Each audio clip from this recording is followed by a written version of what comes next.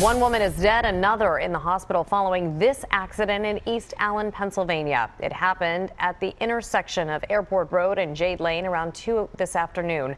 Officials say the dump truck was headed northbound on Airport Road when the car pulled out from Jade Lane. That's when the truck hit the driver's side of the car and both vehicles ended up in this field.